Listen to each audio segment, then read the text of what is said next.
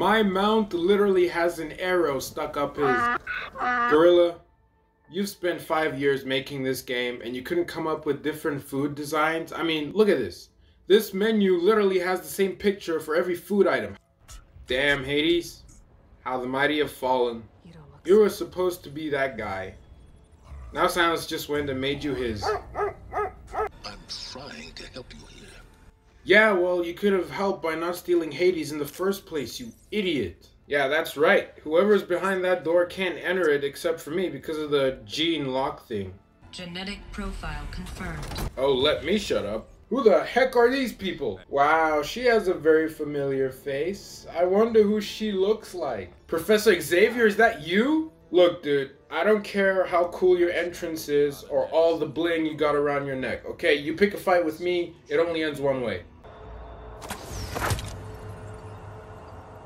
Well, now we have a problem. I am a normal human being with a flipping bow and arrow, and I have to fight this futuristic, nanotech, whatever you want to call it, and win. Do you realize how ridiculous that sounds?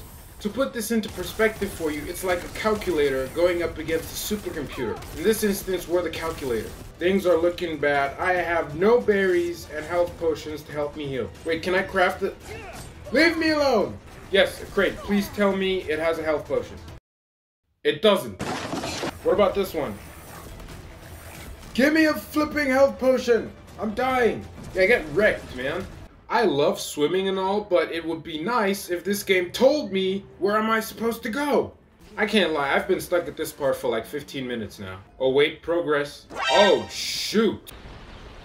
Bro, I come in peace. Dude, wherever I go, I see. I swear, if I die right now, I'm gonna lose it. Oh man. This is why you should never go swimming in rivers. So, wait. It's not, that I don't want to go with you. It's just that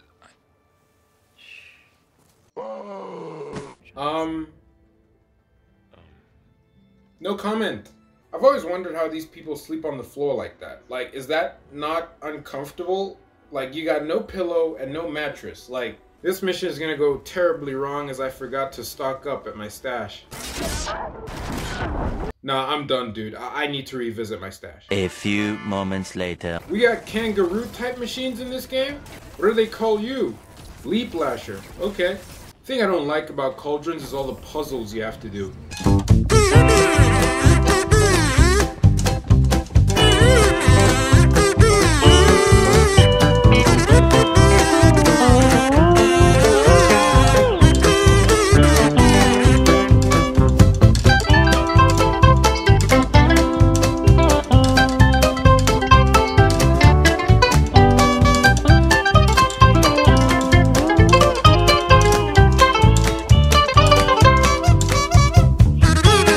Do you guys have any idea how much work it took to construct that simple bridge for you?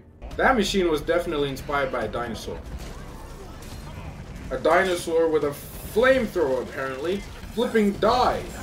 Alright, now I gotta deal with the rest of... Are you... How can I kill the main boss of the mission and get wiped out by its lackeys? If that doesn't spell out I suck, I don't know what will. Yo, we have a base now! Our own little clubhouse. We discovered a lot of things in this episode. We have a base now. Varl has a girlfriend.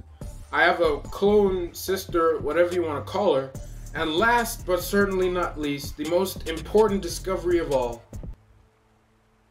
Professor Charles Xavier is in this game. Yes, sir.